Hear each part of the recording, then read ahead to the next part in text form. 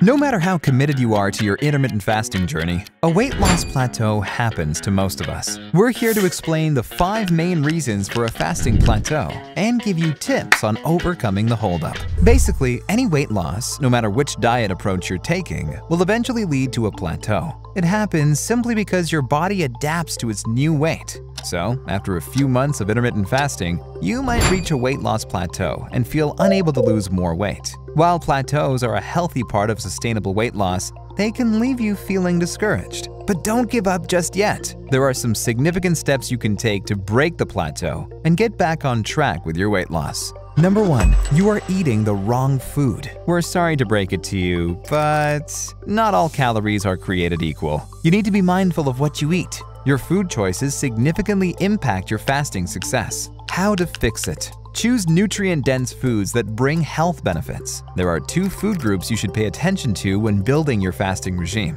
The first one is fats. We want to make sure you're eating good fats, not bad fats. So, get rid of canola oil, vegetable oil, soybean oil, and sunflower oil. Replace them with healthy fats, such as olive and coconut oils, nuts, seeds, and avocados. The second one is carbs. Carbs raise insulin, and the whole reason behind fasting is to lower insulin. So make sure you're lowering your carb intake. The best option is to swipe from refined carbs such as bread, pasta, white rice, to whole carbs like potatoes, vegetables, legumes, beans. Finally, you have to limit sugar and processed foods. These empty calories will not only make your weight plateau, but can also lead to gaining some unwanted pounds. Number 2.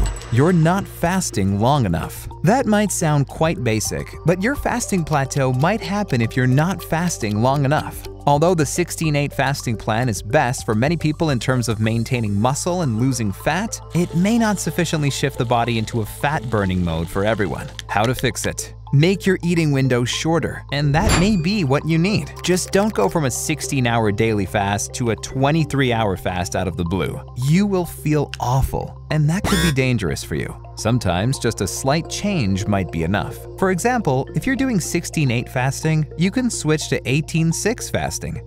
Or if you're doing 18-6 fasting, try eating 1 meal a day, and so on. What is more, consistency is also really important. The more days per week you practice IF, the faster you break your plateau and the better results will be. Before going further, we want you to take a small break and take a free Do Fasting quiz that you'll find below in the description. As you can see, managing intermittent fasting can be a struggle, especially when breaking the weight loss plateau. By taking this quiz, professional nutritionists will personalize everything for you based on your individual preference and lifestyle. Do Fasting is a super easy way to manage fasting, so don't miss the best deal. Number 3. You consume too many calories. The basics of fat loss come down to calories in versus calories out. You need to burn more calories than you take in to lose body fat. That's what we call a calorie deficit. Intermittent fasting works because it leads to calorie restriction since you're eating only during set times. However, if you consume too many calories during eating windows, even the calorie deficit during the fast won't be enough to get the results you want. How to fix it? Try calorie counting to track your daily caloric intake and adjust your diet accordingly if you're overeating. The best way to do this is to start a food journal or get an app like Do Fasting.